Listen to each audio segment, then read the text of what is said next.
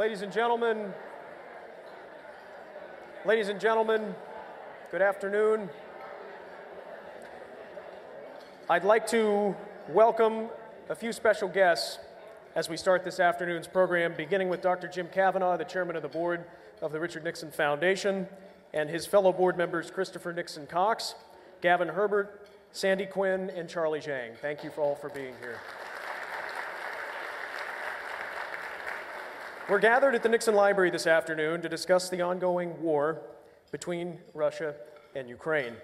The recent hostilities began on February 24th and, sadly, took an even more brutal shift this morning with the new Russian offenses in the Donbass. Our panelists today will tell what they know of the war to date, from military strategy to amazing stories of Ukrainian resolve, as well as the terrible toll of casualty, destruction, and human suffering. And our panel will evaluate the response of the Western world and discuss a path forward that is in America's national interest. Our panelists today are Ambassador Robert C. O'Brien, America's 28th National Security Advisor, who before that served as Special Envoy for Hostage Affairs and as a U.S. representative to the UN General Assembly. Ambassador O'Brien is also co-chair of the Nixon Seminar, the Nixon Foundation's ongoing monthly educational foreign policy series. Sean Penn is an Academy Award-winning film performer who recently returned from Ukraine and who has been filming a documentary about the Russian invasion. Mr. Penn visited the front lines and met with Ukrainian President Vladimir Zelensky before evacuating to the Polish border. Mr. Penn is also known for his humanitarian efforts as the founder of CORE, the Community Organized Relief Effort, which has provided resources to the most vulnerable communities for COVID testing and vaccinations. CORE's latest efforts include setting up operations in Poland to support Ukrainian refugees. And finally, our friend Bret Baier, the Fox News chief political anchor and host of Special Report with Bret Baier, which is the top-rated cable news program in its time slot. Ladies and gentlemen, please welcome our distinguished panel.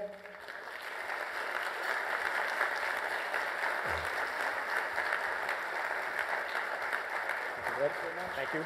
Thank you. Are you on the right or the left? I think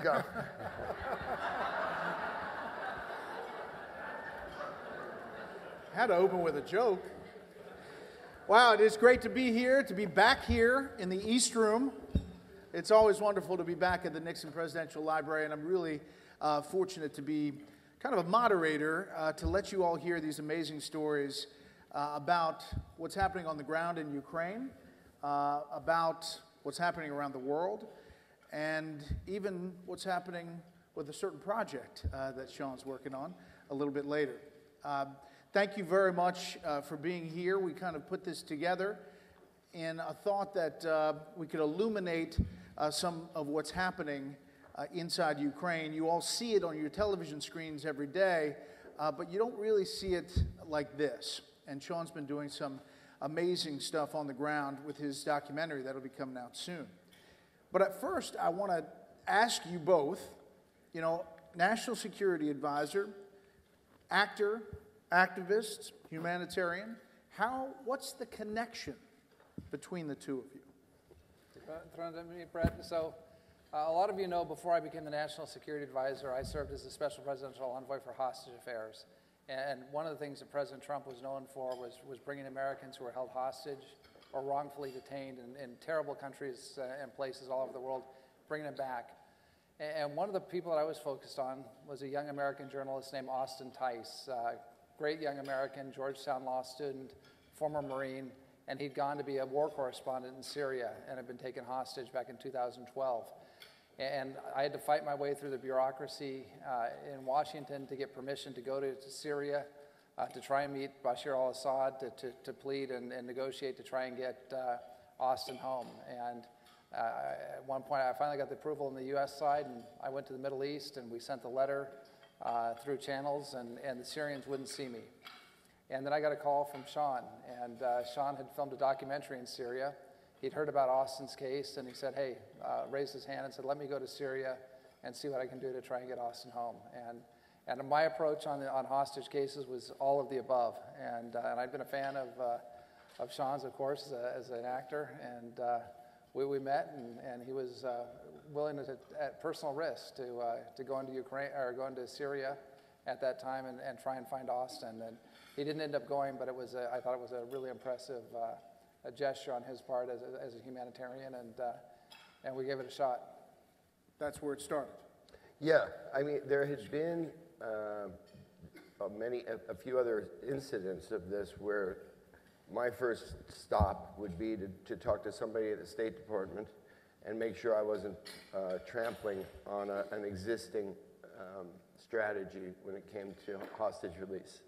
And there would have been one in particular in Bolivia where the State Department felt that every time they exerted any pressure on the Bolivian government, the Bolivians responded by being an empowered David to our Goliath, and that it wasn't going to be valuable to continue that way. So then they said, go ahead and try, and we were able to get that American brought back. So you get kind of excited when you can play any small role in something like that. And so it became something that I was looking to do. And then in the case of Austin Tice, the people I talked to said, you're going to have to talk to our boss. Would you talk to our boss? And that's when the boss and I got together, and we became friends, and in that effort. Your organization, CORE, Community Organized Relief Effort, does stuff here in the U.S., but obviously around the world. How did that all come to be? Total accident. I had a son that had a traumatic brain injury and had to have emergency brain surgery. He's completely recovered today.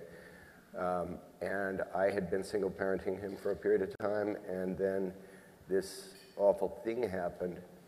And right after, it was shortly after he had made a decision to spend some time with his mother. And so I had planned out 2 years to be getting him through high school, and now I was suddenly on my own, and 4 days after that, the earthquake in Haiti happened. What's significant about the brain trauma was that I had seen the relief he got from pain post-op from morphine in the hospital. And then when I turned on the news the day of the earthquake in Haiti, the first reports were about amputations on children without any intravenous pain medication, that they had none available. So because I had an existing relationship with Hugo Chavez, and because actors in Hollywood know where to find narcotics, but not bulk narcotics, I knew that I wasn't going to be able to call anybody in the United States with all the regulations and such. And I said, Paul Farmer tells me, may he rest in peace, an incredible man, Paul Farmer, tells me they need 350,000 vials of morphine. And if you'll get it down to your embassy, I'll get some friends with some pickup trucks and we'll deliver it to the trauma centers and so on. And that happened. And he sent it. I remember going to the Lieutenant Colonel of the 82nd Airborne, with whom we were embedded at that time in Port-au-Prince, and I said, is it going to be a problem for you if I've got a bunch of boxes of morphine in my tent labeled a gift from the people of Venezuela? And he said, we'll make our apologies later. And that's what started CORE. We started doing that. Your organization says it saves lives, strengthens communities affected by or vulnerable to crisis. Obviously, Ukraine is in that position. Robert, I want to talk to you about your past connection with Ukraine, and obviously as National Security Advisor and before that, and how you looked at that country before this latest crisis started. Yeah, so my first experience, Bret, with Ukraine was going in 2014 as an election observer for the International Republican Institute, the IRI. And recall, this is right after the Maidan protests, when the Ukrainians finally threw off the yoke of the Russian oligarchs and the Russian-influenced government. And for the first time, we're going to have democratic elections for parliament. And I went with a group of former U.S. officials. There were Democrats, Republicans, former members of Congress, and diplomats. And we went to observe to make sure that the elections were free and fair. And I remember one incident, I was there checking the ballot boxes, making sure the seals were tight on them, that sort of thing. And there was a lady who came to vote, and she had her daughter with her, and her daughter had a Ukrainian flag. And I said, did you not have child care today, or why did you bring your daughter? And she said, no, I wanted to bring her so she could see that you can vote for your own leaders and for her to see what a democracy looks like, because I've lived my whole life either under Soviet rule or under corrupt rule, and this is the first time we got a chance to have a democracy. And I really developed a love for the Ukrainian people. They're wonderful folks, and now we're seeing their spirit and their boldness and their daring as they fight a much bigger neighbor for their own freedom and for their own sovereignty. But as National Security Advisor, you also dealt with that region and dealt with Putin. I mean, you sat just down the table for him in the Libya talks in Berlin with Secretary of State Mike Pompeo. Looking at what Putin is doing now, your assessment of him and his mental state and where you saw him and where he is now. Yeah, so he's a very cordial guy. He's a soft-spoken guy, but he believes the biggest geopolitical disaster of his lifetime was the collapse of the Soviet Union.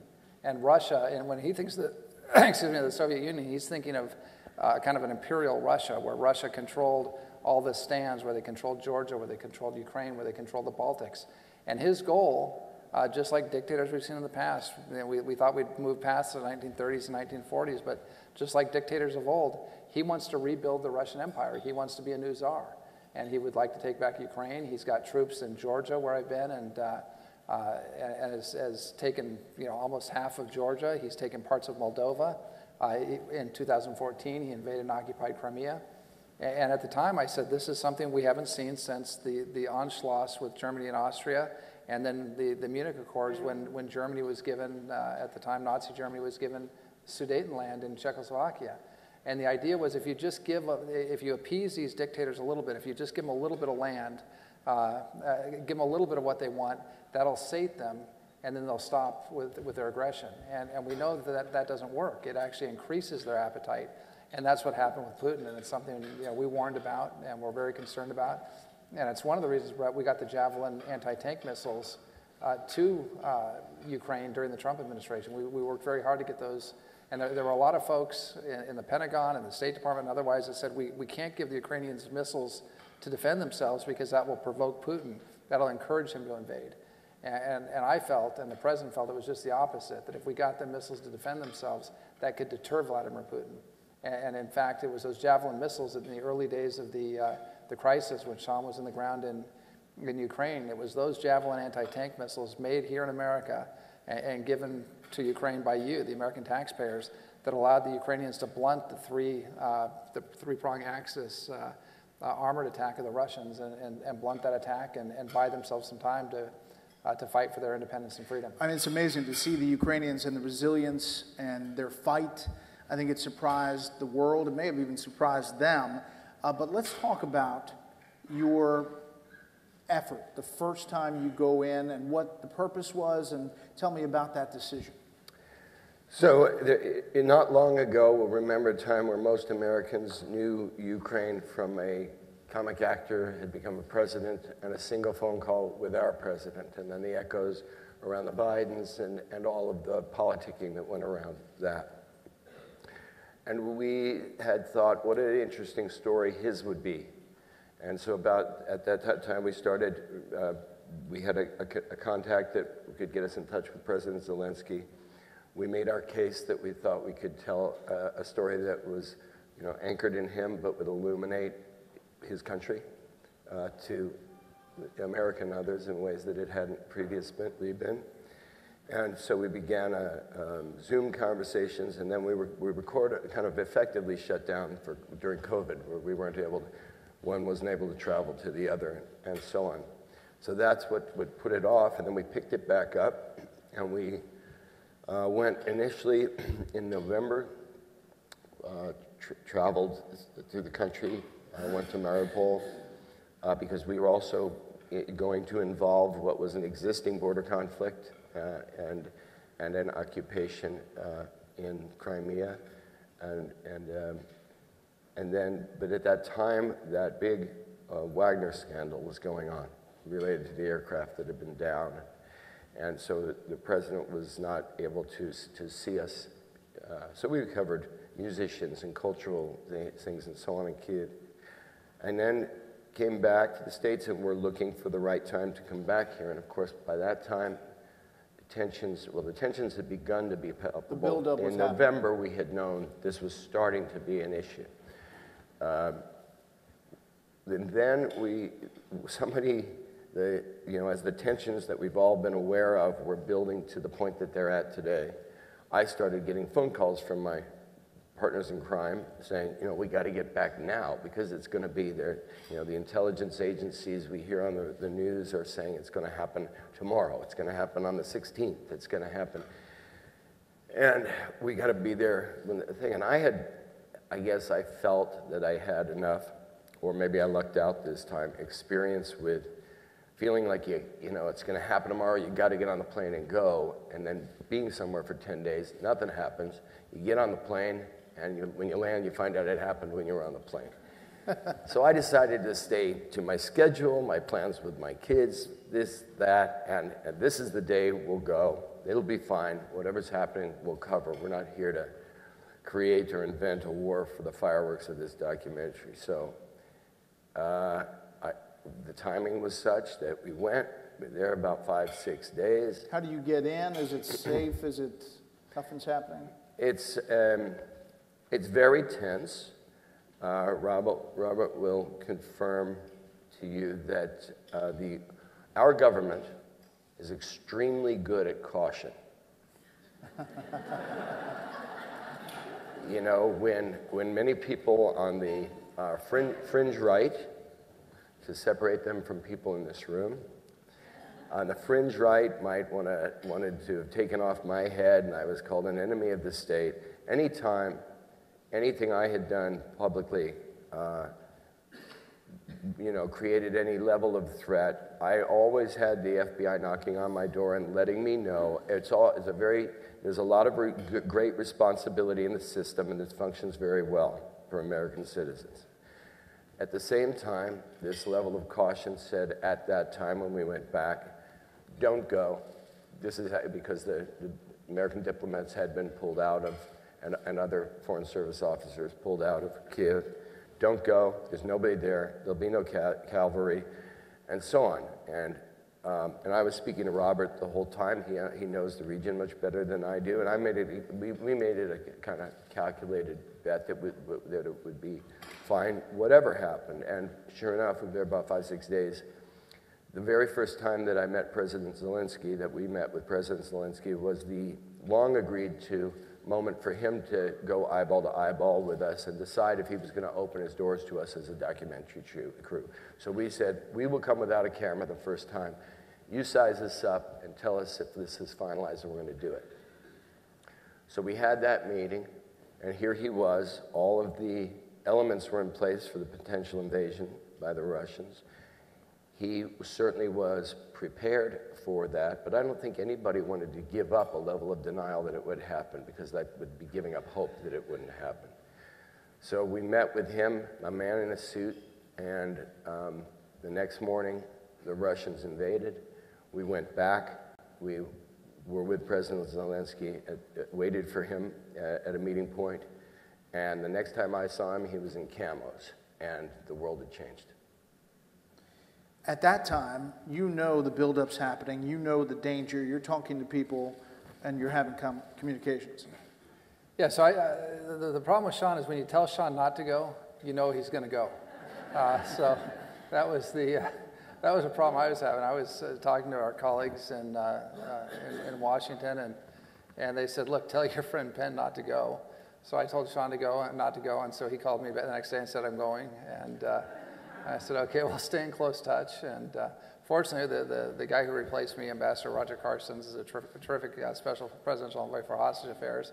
And so I knew it would be Roger's job to get Sean out if the Russians got a hold of him. But I counseled him not to go. He went anyway, which showed, again, demonstrated his personal bravery and I think his commitment to the people of Ukraine. And that he was able, they're kind of at the foundation of the legend. And this is something Bret, you and I and Sean talked about earlier. What we're watching with President Zelensky is something very unique. We're watching a legend born. And we don't know how it's all going to play out, but we're watching it in real time with social media, with the documentaries, with your interviews with President Zelensky. And we're watching someone who was urged, just like I urged Sean not to go to Ukraine, The United States had offered President Zelensky safe passage out of Kiev. They had offered to send a helicopter to Kiev to pick him up and take him to Poland or to the UK, to London, and he could have a government in exile, very akin to what happened in World War II. And President Zelensky said, no, I'm staying and my family's staying. So we're watching a legend being created in front of our own eyes. And he's communicated very effectively with the world. And he's really laid out what this is. This is good versus evil. This is people who want their freedom in their own country, that don't want to be bullied, that don't want to be taken over, that don't want to have a puppet government installed by an authoritarian neighbor. And they're willing to fight for their freedom. And President Zelensky is willing to go out to the front lines with his people. I mean, this is not a guy who's leading from behind. This is a guy who's at the front. Now, I made the mistake early on of saying this is kind of like Davy Crockett at the Alamo or Hector at Troy. And then I realized, it didn't really work out very well for Hector or for Davy Crockett. And so analogy doesn't really. So I had to come up with a better analogy. And then I've been going with Charles de Gaulle now as being the embodiment of France, of free France during the war. But Zelensky's there and he's fighting and he's really inspiring people, I think, around the world. And I think it's one of the reasons why you're getting, Sean and my politics couldn't be more different. But we're good friends, and that's the great thing about America and how it used to be. We all grew up with, you had uncles and aunts and friends and neighbors who were Democrats or Republicans, but we're all Americans, and we're all trying to do the right thing for our country and for freedom. And that's the kind of friendship that Sean and I have, even though our politics probably don't align. But what's interesting in this crisis, Bret, and I think you're seeing it as well, I spend a lot of time, out on the stump, so to speak, for congressional candidates, for Republicans and we want to take back the House in the fall and have Kevin McCarthy, a fellow Californian, be the new leader of the House. That's something Sean doesn't want to happen. But when I go out at these events, everybody is inspired and fighting for and pulling for the Ukrainians. I mean, and we're not talking about sending U.S. troops to Ukraine, but they want to supply them with the tools. They want us to be the arsenal of democracy again and to help the Ukrainian people. And I think Sean's seen it on the progressive side, on the Democrat side. This is something that's uniting the American people because they're watching folks just like us, fighting for their lives, fighting for their kids, fighting for their homes, fighting for their freedom against some really bad actors who want nothing more than because they've got more strength and because they've got a bigger country and more might, or at least it looked that way on paper until the Ukrainians punched them back in the nose. We're just going to come invade their country and take it over because they could. And that's not how we do things in the world anymore. And the Ukrainians are, I think, a real example to all of us. Well, I want to get back to that unity and that mission, but I want to take you back to that room meeting with Zelensky and those early days where you're finally getting the decision whether you have to stay or go, because it's starting to heat up, right? I'd prefer we circle back to that and just continue on the unity thing. Okay, all right, moment. we'll come back with. Because exactly as Robert was saying, that we find everywhere, and I would wager in this room, there's an incredible amount of unity on the issue of Ukraine. But I believe that what we owe Ukraine is a unity that goes beyond that, and I think that in many cases it's the more sophisticated people who invest more in the cynical notion that there's nothing to be gained by trying to reach across the aisle. I have engaged in that feeling. I think we're at the breaking point of that. And if there's anything that we can do that is supportive and not a betrayal of Ukraine, that is taking the opportunity of their inspiration, it's to stop being cynical about the possibility that we can understand each other's ideas. In so many cases, it's the profiling of the ideas that makes it a semantic schism, and that there are so many, as they say, things that we can do as a country together. We've become so divided, and going to Ukraine, more than anything else, was the impact of what we'd been missing. People who have every bit the diversity and polarization almost of ideology, who are able to work together and to fight together and to have a common courage. And it's something to realize what we've been missing in our everyday feeling about life, that they have while under this threat. There are elements of both parties, Democrats and Republicans, who say, listen, why is this in our national interest? Why should we push this envelope? Why should we possibly face World War III with a nuclear-armed Russia? There are elements of both sides, progressives and conservatives, who do say that today. And what do you say to them? Well, a lot of this is, what if Ukraine loses? And look at how they have lost, and the children killed, and the women raped and mutilated, and all the brave soldiers, men, women, and children who are fighting for the same dream that we share. And I think the better question is, what if Russia wins? And so this avoidance of nuclear war, if we maintain it for that reason, God knows, there could be nothing more horrifying. And yet, those weapons exist. They're in the Russians' hands. They're in our hands. They're in Chinese hands. They're in Pakistani hands. They're in many hands. And we have two problems. One is that if we want to get them out of anybody's hands, they're going to look at the Budapest Memorandum, and they're going to say, well, the Ukrainians gave up their nuclear weapons on the agreement that the Russians would never invade them. Presidents Clinton and Yeltsin were standing there as it was signed. And what happened? The Russians are invading and nobody's helping. Now, I don't mean nobody's helping, like a lot of our tax dollars aren't going into javelins and stingers and other aspects of this. But without United States direct presence, with these aviation assets that we all recognize the value of, the Ukrainians win this war, but for the possibility, yes, of nuclear war. That's putting nuclear war off to another day, if that's going to happen. That's putting it off to another battle. That's putting it off to my kids. And so I think that we have to operate on enforcing believing as much as we can that within the Russian leadership, there is more than one finger that's got to push a button, and that there is some recognition of what that means. And if we stop it today, we won't stop it tomorrow. And we've got to get in there and do the right thing and not be a nation that succumbs to intimidation and fear. Brother?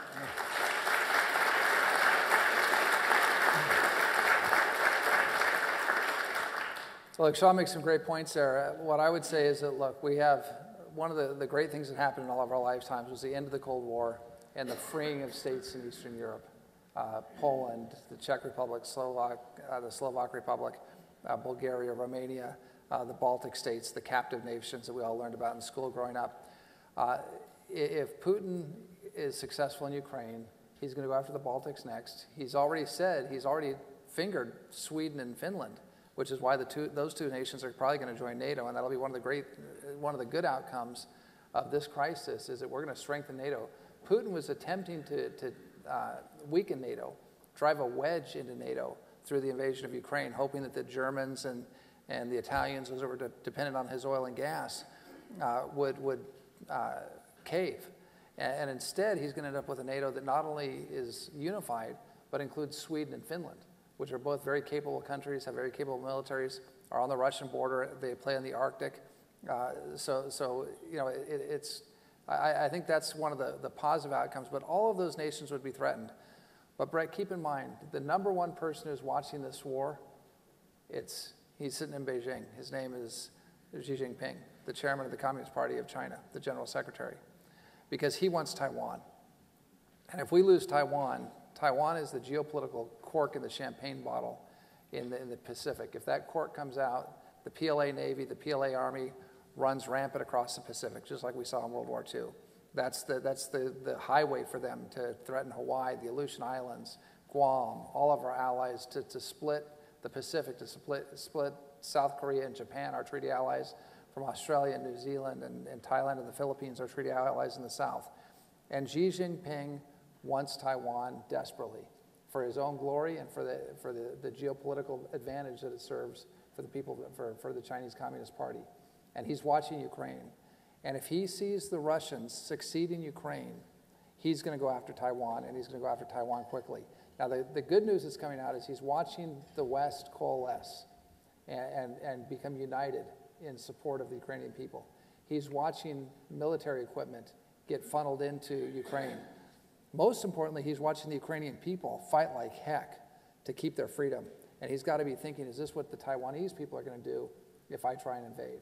And so this crisis has implications far beyond, important implications in Europe and Eastern Europe, but it goes far beyond Europe, and it goes into the Indo-Pacific, where we have a tremendous national interest.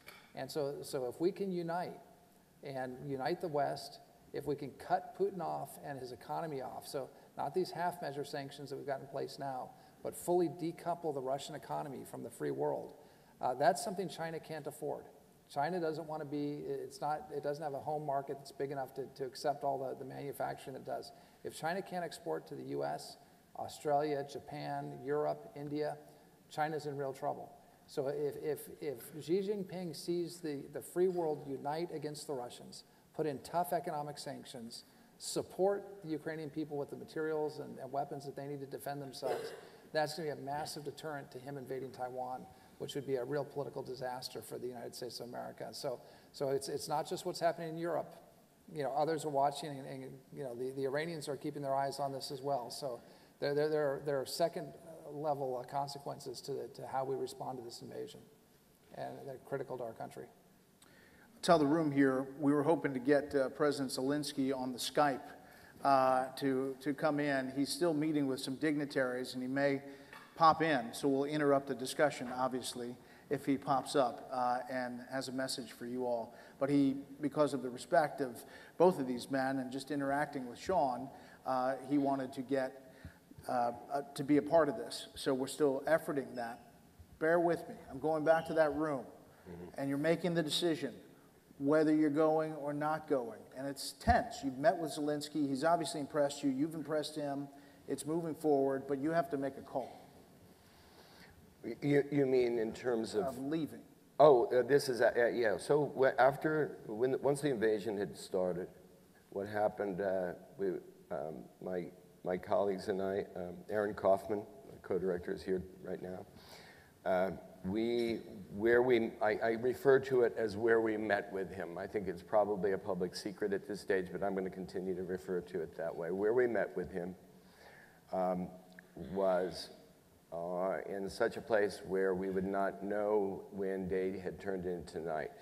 We would not know if certain other organic sounds might instead be the vibrations of rockets above.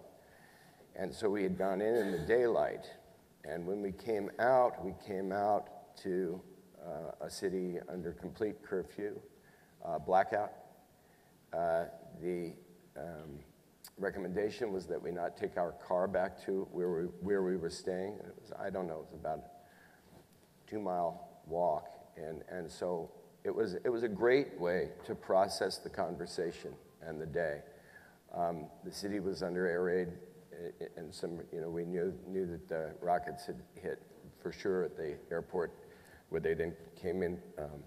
Briefly, the Russians had taken over. Just outside Kyiv, about 20 miles back. Yeah, and so we were trying to sort all of, what we had the man we'd just met, what it meant, what the world meant now in this night, and we took this long walk back to the hotel, quietly, slowly. We got back to the hotel. The hotel was in blackout. Everybody was in a makeshift bomb shelter in the parking garage. Went down there. It wasn't as, it wasn't as easy to get a vodka tonic and hang out and meet journalists and talk about what was happening in the normal way. People are on cots and so we sat together and sort of tried to measure what our plan of action was. It had never been our intention to do, as I said, to do a war documentary per se. We knew that archivally there would be, there's always going to be today so much more being collected by people this way that you're going to archive. And I had, this measured sense of what my calendar was, and there was a question of whether, it was not so much, one wouldn't have gotten ahead of themselves to the point of Russian occupation and what that could mean personally or to other people around you. but the encirclement of the city seemed inevitable within hours. That was what the information on the ground was. And so I was calling Robert, who back here in the States, and saying, what do you think? All right, we've got a clip from that moment. You're on the phone or just off the phone. Yeah, this is the day after I'm talking about. Okay, yeah. take a listen.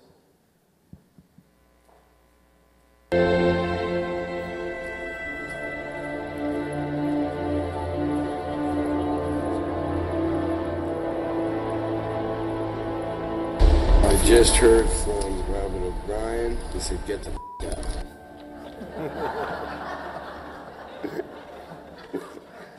So you talked to him at that point. The bleep was us, by the way. The bleep is not in the documentary. You talked to him, and you're hearing from people saying, Yeah, so for all my friends in Utah, you know, I'm not sure Sean properly translated that, but lost in translation. Yeah, it was the Ukrainian version. It was my version. interpretation of what he yeah. Exactly.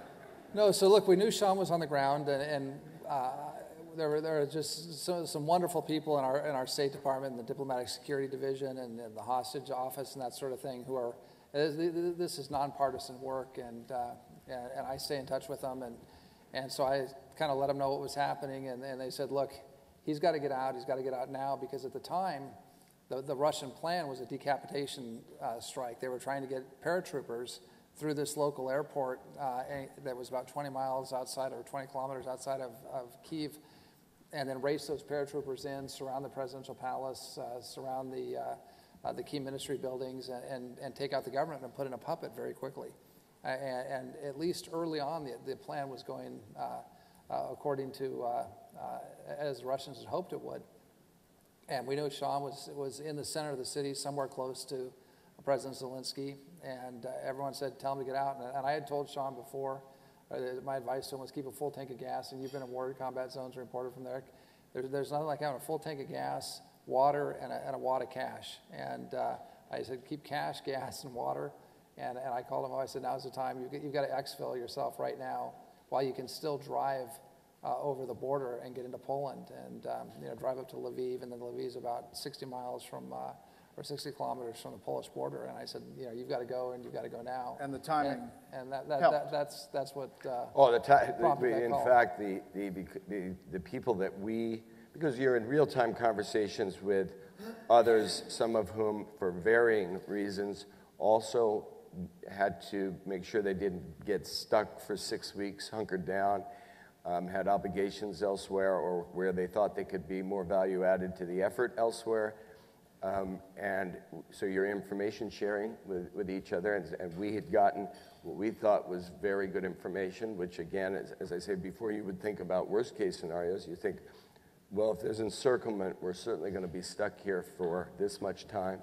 So it could be somebody who is in leadership and needs to be at a front line with the battle command and needs to get out of the encircled area. It could be someone like me who's saying, okay, I want to go back, I want to process this footage, I want to be able to get some real-time, any way I can help get light on the thing. It could be for any reason. And I think I had probably, through Robert, the most credible information at the time. And what we did is that next day after that clip, Aaron and I are talking, and we had a security consultant there, and saying, our information is this, and he thinks that the best time to leave is 10 minutes ago, and so we said, is there a weapon? Where is the weapon? And the security consultant said, there's no weapon, and I thought, I was only hoping that he had a weapon hidden all this time. So we said, okay, I think we're going to go. Had we left 45 minutes, an hour later, the very same, people that we had told, well, they went believing in what we were saying, to pack their things and get arranged their car. They left 1 hour after us, and what it took us from Kyiv towards Lviv,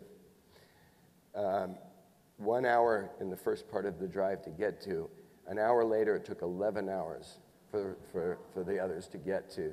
And what's normally a 7-hour drive, city to city, was for us a 25-hour drive because we came towards one of the Russians were engaged on the main road, so we knew we had to go around that. And then the bridge we were going to go over got blown out, so then we had to go around. And now you don't know which gas station you're plotting to get to. And, you know, as he says, fuel is very important. And so it became, you know, its own odyssey.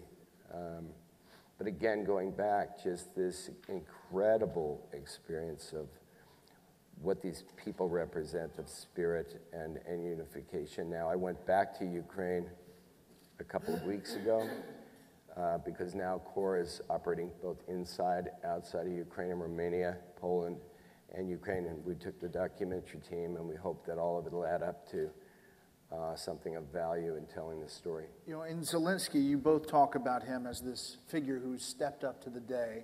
A few weeks ago, I interviewed President Zelensky, and one of the questions I asked him was, you know, you've done really well engaging the world to try to get help, talking to parliaments, talking to people around the world.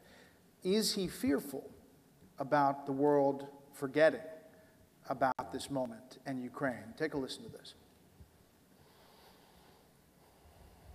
World attention has been key to Ukraine's resistance strategy.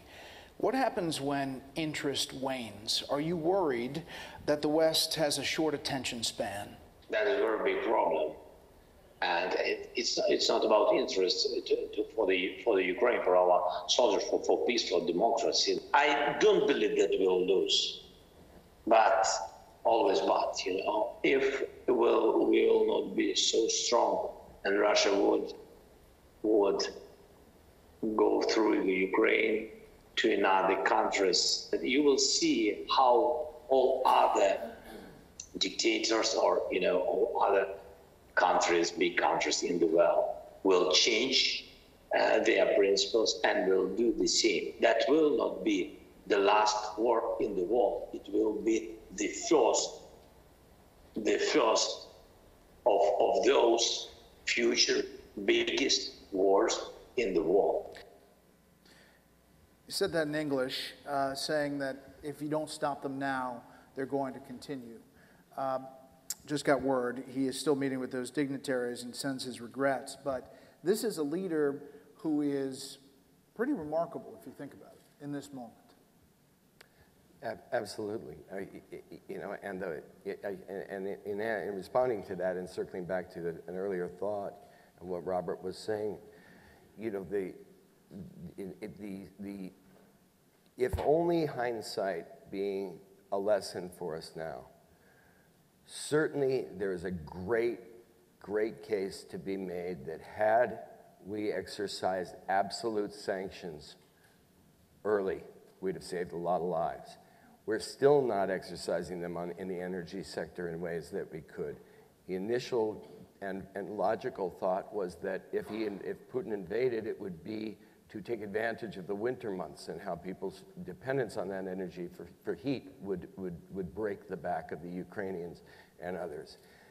Well, now we're in the warmer days, and this is the moment to grab, to ask of our allies and to offer in any ways necessary an attrition on energy so that we can, you know, maybe we ride a bike and their kids get to live for these next months. But I think a real shutdown, Germany's principle in this, it was one of the first things I talked to Robert about when I was just asking inquiring out of his knowledge about it before I went, and I think it's the case today.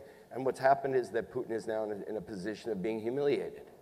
And we could have saved him that.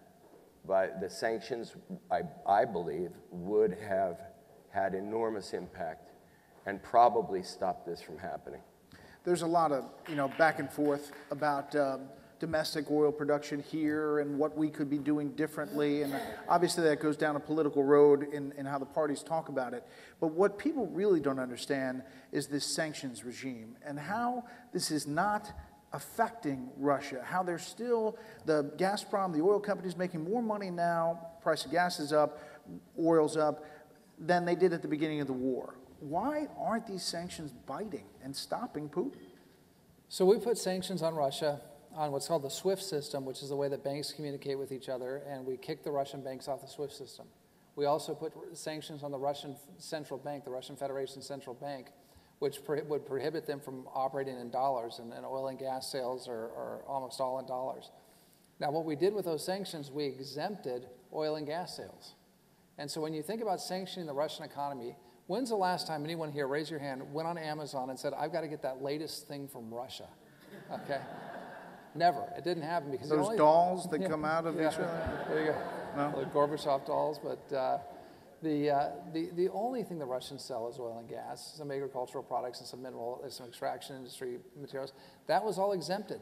And so we've got this odd situation that as Putin continues the war, as the price of oil goes up per barrel every dollar, it's billions of dollars into his pocket, Putin and his cronies, the oligarchs and the guys who run Gazprom, by the way, one of whom is a former Chancellor of Germany, Chancellor Schroeder, those guys all make a ton of money. So he's making more money now after sanctions with this war going on than he was making before. So unless we're going to cut off the oil and gas sales, you know, this war is not going to end because there's plenty of money for Putin to fund his war machine. Now, look, we need our allies to contribute, to get involved in this. We could cut it off ourselves. It'd be better if we had our allies. Most of our allies are on board. Boris Johnson, the Prime Minister of the UK, is on board. President Macron in France is on board. Others are. Unfortunately, the Germans, you know, and this was a problem. They're the ones who had Nord Stream 2. They're the ones that refused to pay their 2% of their GDP for their military, for NATO. You know, they're the ones that have had this very cozy relationship with Russian oil and gas. It's very hard for the Germans, and they've made some good steps recently. I've been very critical of the Germans over the past couple of years, even as National Security Advisor. They have made some good steps. They've promised to start rebuilding their defenses. They've promised to engage with the United States and the European allies on sanctions, but they're still buying the Russian oil and gas. And until the Germans shut off the flow of euros and dollars to Vladimir Putin, he's going to have plenty of money, not only for this war, but for Syria, for Libya. They're now in Mali and in the Sahel in Northwest Africa. You know, he's going to continue to have all the resources he needs to create trouble and mischief around the world. And we've got to cut off and stop those oil and gas sales. These half-measure sanctions no longer work. I understand that people wanted to give a ladder for Putin to climb down, but he's showing as this invasion continues and intensifies today, he's not taking that off-ramp. So since he didn't take the off-ramp, we got to close the off-ramp and give the Ukrainians a fighting chance. The Ukrainians are fighting and fighting hard. You think Ukraine can win this? I'd go further. And, you know, when we do something like this and where there are cameras, and, you know, we've all lived long enough to recognize that there's a legacy to the tape. I wager everything that when that tape is played, I'll be right. The Ukrainians are going to win. And what we're going to be doing is saying how many lives did we let them lose of their families to be able to win that fight for us. And that's the calculation right now. Why do you think it's this that unifies the progressive side, progressives and conservatives? I talked about the differences and people who push back in each party, but there's also a lot of unity, as you all have talked about this. Why do you think it's this one? There have been other places around the world. I think, you know, as we talked earlier, I think that it is fairly commonly considered that there is very little ambiguity to this conflict. The other thing that's significant is that their skin is not brown and their skin is not black. The shape of their eyes is not different from ours. And what can be significant and powerful about that is because of the lack of ambiguity of the mission for democracy, in the fight for the freedom to dream. This can be the example that we can apply to so many other places that we've never been able to break that wall of our own unfamiliarity or sense that we're distanced in some way from people because they look different from us. Because there are many other unambiguous battles being fought and people suffering. And because if this one is one clearly, and if we accept that part of the reason that might happen, that we might help, that others may help, is because it's easier to recognize people that look like us, make that a good thing, and make it a good thing only if immediately it parlays into a change in our culture about that we've failed consistently, with all best efforts and will, with great leaderships on so many sides in so many countries, and yet you say, why? And too many times the answer is because they're black, they're brown, they don't feel like us, they don't see like us, and we let them down. Ukraine can be the Trojan horse for so many things, and Ukraine can also be the wall against anything if we let it fail. Last thing on these, and I want to point out that we put up your organization, CORE, on the screen if people want to get involved. For people who, we get a ton of people that say, what can we do? What can we do?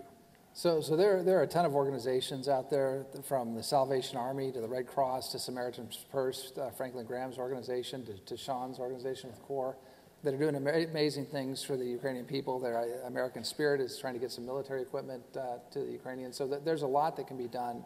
But I just wanted to add one thing to what Sean was saying. I think on the conservative side, and why there's such support for the Ukrainian people, it's not just that a big country is bullying and invading and taking away the liberty and freedom and democracy and sovereignty of a neighboring country. It's that the Ukrainians, unlike many of the other wars that we've been involved in, and the American people are weary. They're tired of sending their sons and daughters, and I had to go to Dover many times with the president or on my own representing the president to welcome back our fallen heroes and try and comfort their families. The Ukrainians aren't asking for American soldiers. They're not asking for American airmen or Marines or sailors to defend themselves. They want to defend themselves. They're defending their own country, and they're asking from us the tools necessary to do that. They're asking for us to have that traditional American role of being the arsenal of democracy. So if we can support them and provide them with what they need, they'll do the fighting for themselves because they're committed to their own liberty, they're committed to their own freedom. And I think that struck a nerve. They're not saying, hey, you need to come defend us from the Russians. They're saying you need to give us the tools we need so we can defend ourselves from the Russians. And I think they're across, with folks who would normally be anti-war on the left and folks who are weary on the right of the many interventions we've had over the past 20, 30 years, there's a recognition that this is something different. This is something special about these people that have the spirit and the courage to fight for themselves and their own freedom. And we need to lend them a helping hand. As Franklin Roosevelt said in that famous speech, when your neighbor's house is burning down, you give them the garden hose. You don't try and sell it to them. But we need to give the Ukrainians a garden hose to deal with the fire in their house, and they'll put the fire out themselves. President Zelensky's people pass on their best. He has that same message, still looking for help, and he's dealing with it on the ground with these dignitaries. You do have a day job, and you're in the process of this new series called Gaslit, which we're sitting in the East Room of the Nixon White House, which deals with, you play John Mitchell, the Attorney General, and we have a clip. The episodes, first 7, launch April 24th. Let's take a look. Julia Roberts had worked with a filmmaker named Sam Esmail on a project called Homeland, I believe it was, a Homecoming. And they had come to this project about Watergate. It started as a podcast called Slow Burn. And what was fascinating about it, as a kid, I don't even remember why, but I was eating up the Watergate hearings. It was fascinating to me. And so one knew all the public stories, and then, and I had, from being whatever I was, a young teenager, known who the personalities were, but not much about what was going on behind the scenes of their lives and in the time of Watergate. And so this was fascinating. It was, but for, the crisis that it meant for the country in so many ways, it was hysterical. I mean, the kind of, the total incompetence of the plumbers. It was not anything that I think that we've at least seen out loud with so many extreme characters of extreme flaw pulling the chains on it. And yet also people who, like us, loved their spouse, were concerned about in their personal lives. And so it was a really accessible way to take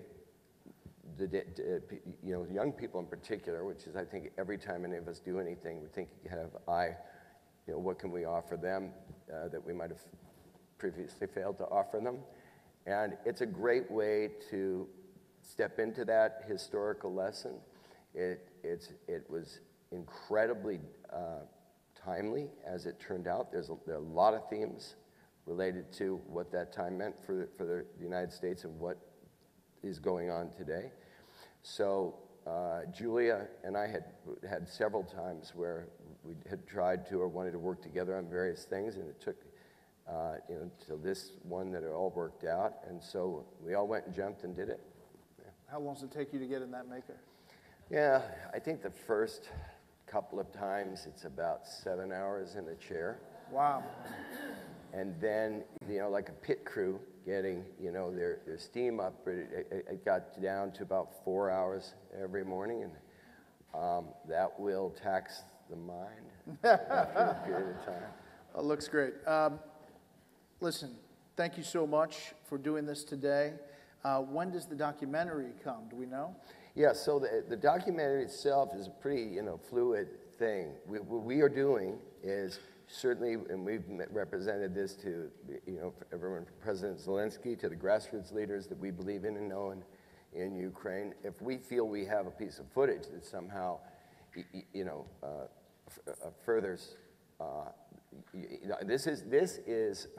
There was a moment, I don't know if we're going to put it in the movie, but this is the biggest sneak peek you get. There was a moment where I was talking to somebody that worked with the president, and I said, and people will, criticize me as making a pro-Ukraine propaganda film, and I just found myself looking into the camera and saying, I hope so, because this is not without bias. We are clear about the position this film's going to take, but I think we'd like to tell a very full story. But we'll release things if they're, we stumble on a magic piece of something that we think helps the mission, then we'll release it. But in the meantime, we plod away, right, Aaron? And what's next for you? Well, let's see what happens in November, and like to see Kevin McCarthy as a speaker and Mitch McConnell as the leader. And in the meantime, I'm back in the private sector, enjoying time with Lo Marie and the family and kids, and having a lot of fun with clients and family and friends. So we'll see. I agree with the second half of what he just said. Ladies and gentlemen, Sean Penn, former National Security Advisor Robert O'Brien. I'm Bret Baier. Thank you so much.